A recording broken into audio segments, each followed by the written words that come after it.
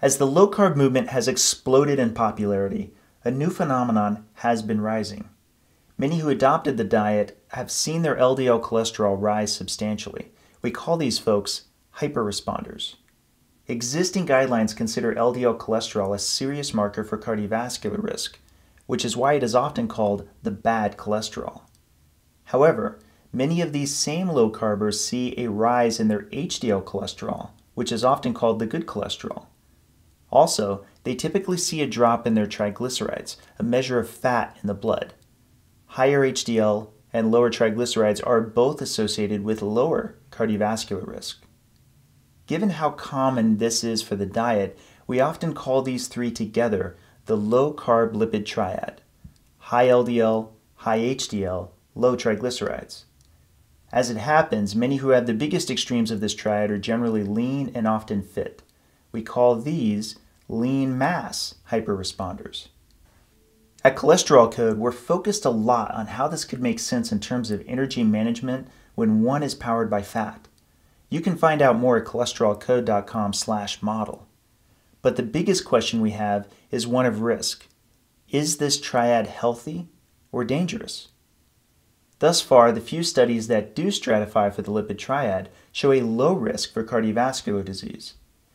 A recent paper looked at 3,590 men and women from the Framingham Heart Study and found the odds ratio was nearly identical between the low and high LDL groups, where HDL was high and triglycerides low. Another paper with nearly 3,000 from the Copenhagen Males Study stratified between those with an LDL of 170 and below versus those above 170 and found their risk was nearly identical when matching high HDL and low triglycerides. To be sure, this is uncharted territory as it relates to this triad being produced by a particular diet. But as it happens, many of these lean mass hyperresponders are pretty determined to remain in this lifestyle and aren't taking any steps to lower their cholesterol, which means they could provide unique data we've never had before.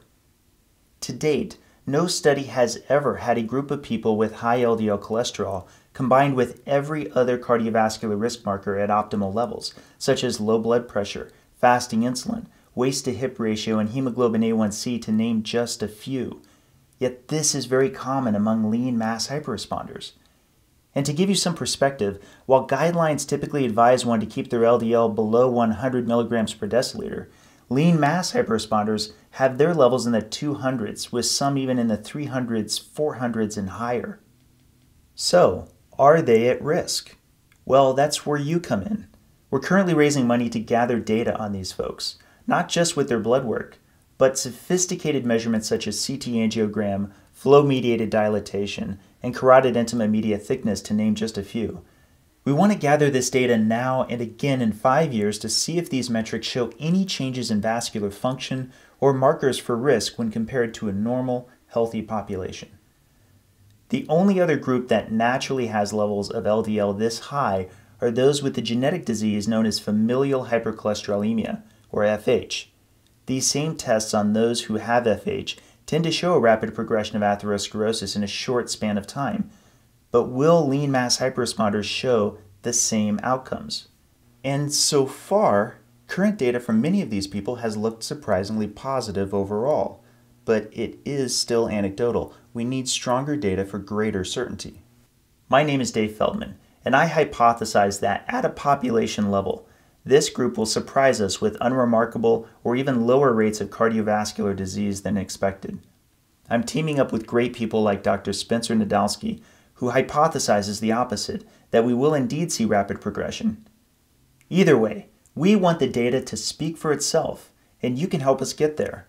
Please consider contributing to the Lean Mass Hyperresponder Measurement Project at citizensciencefoundation.org. And please share this video and help spread the word about this groundbreaking project to help us make it a reality. It's hard to emphasize just how powerful this data would be if indeed this group did not see a rapid change in these diagnostics at a population level, given just how high their LDL cholesterol is. It wouldn't just matter to them, it would matter to the low-carb movement and certainly the lipid hypothesis itself. Thank you for watching, and thank you for your support.